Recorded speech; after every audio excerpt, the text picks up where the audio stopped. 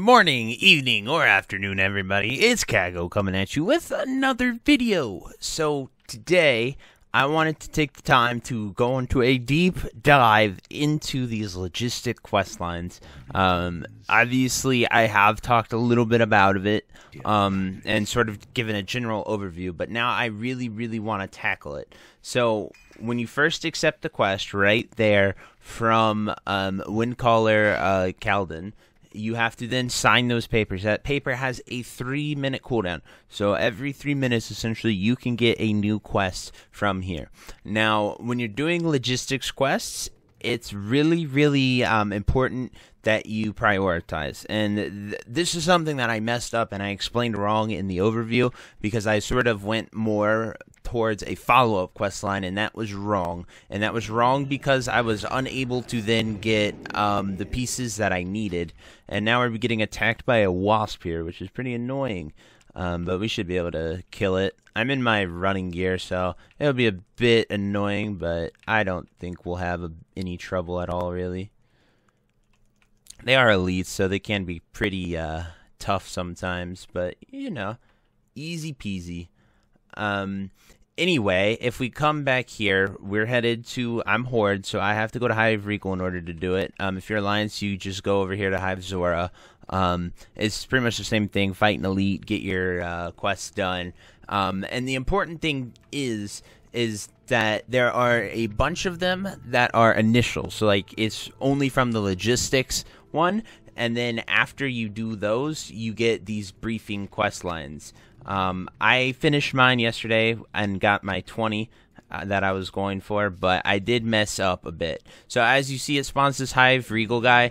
Once you kill the Hunter-Killer, then you only have to just walk up to Krug right here, and then you're able to turn it in, get it signed, and then now this is how you initially get a quest. So you do this, you get your paper signed, and now you just have to go back to the Cenarian Hold, talk to the same guy that you talked to, and easy peasy just like that.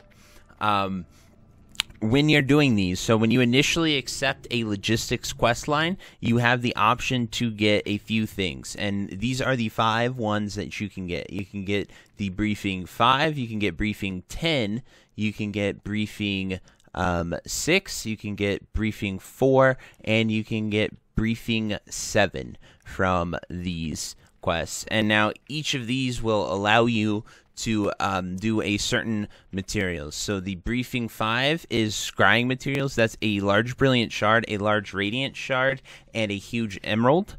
And that rewards a follow-up assignment, which we'll get into in a moment. We have briefing 10, which is bandages for the field, which will give you, which you need 30 heavy rune cloth, heavy mage weave, and heavy silk.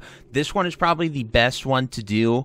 That or the scrying, because it's easy to get those materials, doesn't cost too much gold. If you have first aid, you can just make them. All the patterns are super easy to do. It takes about 5 minutes to make all those band-aids, so it's pretty good.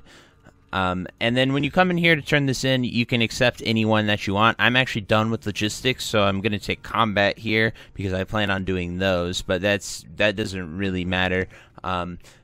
When you were to, if I was to take a logistics one, it would open like this. You just click an envelope, and then that envelope would contain one of these briefings. So like briefing 6, let's just pretend that I got that one. So that one is 3 massive iron axes. It's not too bad. I just see iron axes quite expensive. They're on the AH for like 20 gold each, and yes, people buy them. It's kind of insane. And then, so we come to number 4, and that is the Orgrimmar Legion needs Mojo. That is going to be 8 oils of immolation, 6 flasks of big Mojo, and 6 powerful Mojo. This one is one of the most expensive ones just because people put them up there for a lot of money. And then the final one is the armor kits. So I would personally focus on band-aids. You're going to need 8 8 rugged armor kits and 8 heavy armor kits, and that's what you're gonna use to turn in. Now those are the 5 basic quest lines. Now while you turn those in, you can get what's called a follow-up assignment. So this is like if I were to turn in the band-aids or the massive axes quest. Okay, so then this one came into briefing task 3, and as you saw, my guy said I can't carry any more of those. That's because I can't. I can only have one of these. So I already have number 3 in my bag, so I would accept this quest, and then that would want 10 grinding stones. So it wants 10 dense, 10 solid, and 10 heavy grinding stones. These missions are really good if you're someone like me who has the professions. Like, I can literally make everything that we have mentioned thus far, other than the armor kits.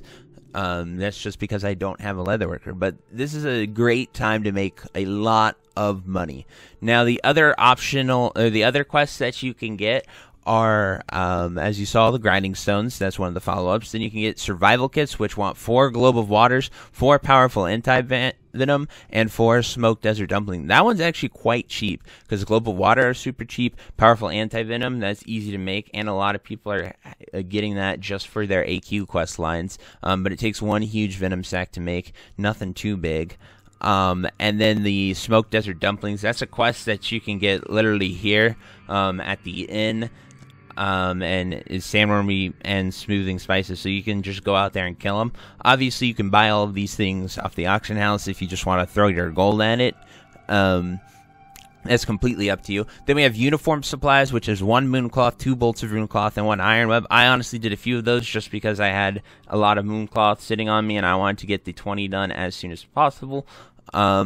And then there's boots for the guard, which is 3 ornate mithril boots. You can turn that in. Those are selling like 12, 13 gold a pop right now in my auction house. And then we have extraordinary materials. Now, this is the one that I sort of focused on a lot. It's 2 enchanted thorium, 2 enchanted leather. Where I was mistaken is I thought you could get this quest off the bat. I did not know that it had a follow-up prereq. And that's what we're doing with this deep dive into the logistics quest line. I want to make sure you guys understand the succession of these quests and why it is so important. Because if you just focus on the secondary materials, you're going to come here, you're going to do it a ton of times and realize you're not getting the quest, and then you're going to be like, oh crap, I need some base materials. So I literally could only turn in the axes, and then I had to get the follow-up ones. Now, a very, very, very important thing to mention is there is one unique follow-up quest that everyone needs to get if you're going for the logistics side of things with the Stalwarts battle gear, and that is going to be this quest right here, the Ultimate Deception. Now, this can only be got from a follow-up assignment envelope, as you saw me open. Obviously, this thing right here, obviously it's going to be Logistics Briefing 3. We've already seen that. But when you open this, you have a chance to get the assignment that I am on for the Ultimate Deception. This takes Briefing 11, which I have right here. Do not delete the briefings after you accept the quest. No matter what they are, then you will not be able to turn it in. You will have to get another envelope, or you can go to your item store and do that. I learned that the hard way yesterday. I accidentally deleted one of them, trying to manage all of these envelopes and stuff. But if you don't think you're going to do it, or if you just want to hold on to it to have one of each, whichever way you want to go about doing it, just be organized and don't make mistakes like that. Obviously, Blizzard's awesome in the fact they have a lot of undo your oopsies capabilities, but still, it can be a real pain in the butt. So just, be smart about it. And then, yeah, some dude in my guild, his name's Dropman, he's turned in 69 of these, spent about 2k gold just to get this quest.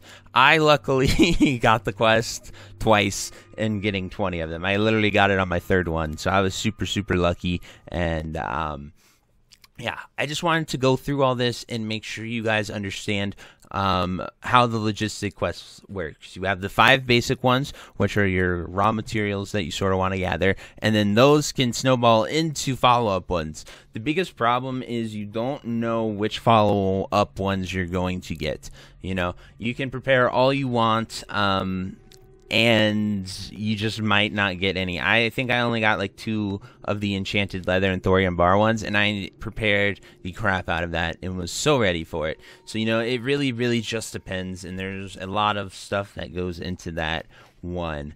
If you're going for Exalted, I do believe that is the thing you need is through a combat quest, but we'll get into that in another video.